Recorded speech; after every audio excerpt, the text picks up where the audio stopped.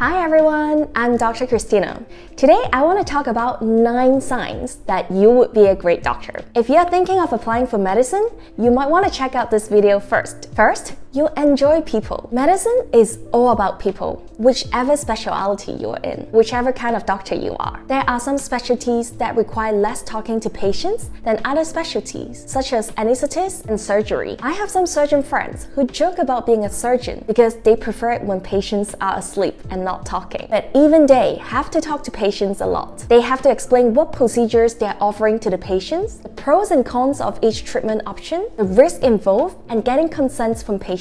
Not only that, they also have to update the family constantly. One of the most interesting things about medicine is that you get to meet people from all walks of life. You get to meet people from different backgrounds, different ages, and different interests. I've met people that I would definitely not have met otherwise. This is partly why I absolutely love medicine, because I love people. So if you enjoy talking to people, enjoy meeting new people, and learning about them, medicine is definitely a career you should consider. Number 2, another reason you should apply to medicine is because you enjoy science. You enjoy understanding why certain things happen and the biochemical reason behind it. For example, you may have heard that Selena Gomez had to have a kidney transplant because she has lupus. Do you want to find out what lupus is? And why does lupus cause someone to need a kidney transplant? Do you want to know how lupus can be treated? If the questions above make you curious and want to learn more, that's a good sign that you might be interested in medicine. If not, then maybe it's not something that you're really interested in. 3, you like helping people, even if people don't thank you for it. It feels great when we help people and people are grateful about it. But would you want to help someone even when they're not thankful? Some people are not grateful towards their doctors at all. And sometimes, patients or family can be rude. Would you still be able to enjoy it, knowing that you're doing the right thing? Helping people doesn't always mean giving people what they want. Sometimes it means the opposite. For example, an alcoholic comes in with alcohol withdrawal symptoms. He might get really angry at you for not giving him more alcohol, but you know that's the better thing to do for him. Can you still feel content with yourself for knowing you have done the right thing after being shouted at? Situations like this happen more than you think in medicine, and sometimes it's not so clear-cut. But if you genuinely enjoy helping people despite them not being grateful, you should consider medicine. Number 4, you enjoy problem solving. I remember the first time I learned about taking history, which is the art of finding out what's wrong with patients. The doctor who taught us said that we need to be like Sherlock Holmes. We need to find traces and clues from what the patients are saying and are not saying. He said that a good doctor should be 80% certain of the diagnosis from the moment the patient walks in to the point of the patient finished talking. And it is true. You need to be observant, you need to be good at listening, and you need to be good at making connections. For example, the patient has a new girlfriend who loves cats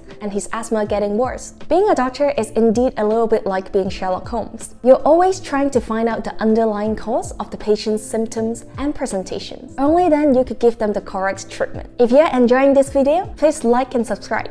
Number 5, you enjoy working in a team. Medicine is all about teamwork. You need to accept that being a doctor means that you are part of a team and not always the leader of a team. You need to work with other doctors, nurses, other medical professionals such as occupational therapists, pharmacists, etc. You know that saying? It takes a whole village to raise a kid. Well, it takes a whole team to treat one patient, especially in modern medicine. Whichever department you're in, at least half of your day would involve talking to other medical professionals, unless you're a GP. So, if you enjoy working in a team, if you enjoy working with other people, this might be a great profession for you. Number 6, you are a workaholic. You enjoy working and derive joy from it. You might enjoy a night out with friends on Friday night, but you enjoy working even more. If that's you, you should definitely consider medicine, because you would find yourself at work a lot more than your other friends. Doctors' work hours are longer than most jobs and are also much more antisocial. For example, in my first year of working, I needed to do a night shift every other weekend, which means that I have a lot less time to spend with friends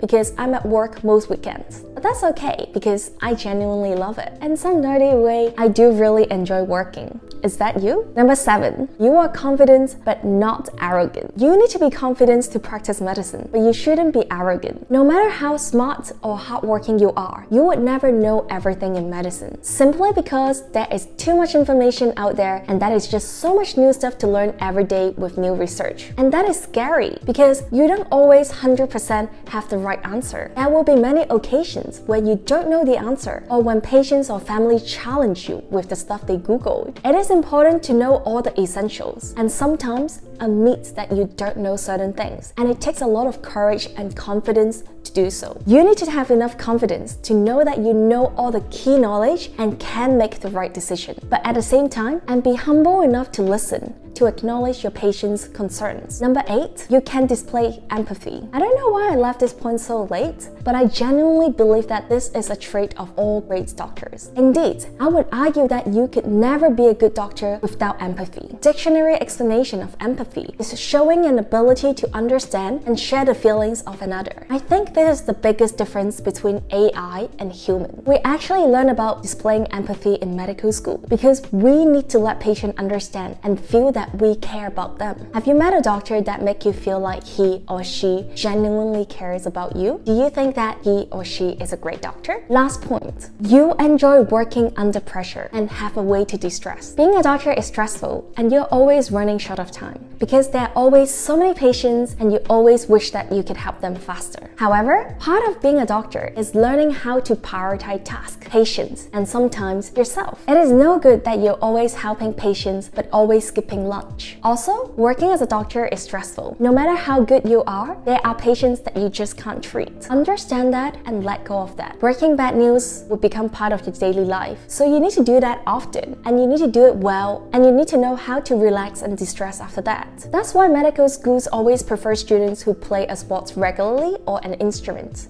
because they believe those people have ways to distress outside of work. If you enjoyed this video and want to learn more about medical school, comment below and let me know. Don't forget to like and subscribe to the video. See you next week.